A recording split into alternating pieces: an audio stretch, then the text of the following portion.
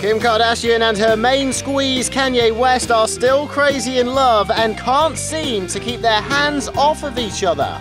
We spotted the lovebirds holding hands as they left a friend's house in Miami, Florida. They were obviously pleased to be reunited after spending a few days apart, while Kanye was away in Europe for Paris Fashion Week. Kim was looking sexy in a green blouse and black leather miniskirt, while Kanye was more dressed down in a grey t-shirt and pink trainers. And while she is hardly known for her understated style, Kardashian rocked an enormous pair of $750 sunglasses by designer Rick Owens. Kanye and Kim had not been spotted together for several weeks, sparking rumors that things between the two were cooling off. But when the couple reunited in Miami, they seemed to be as good as gold.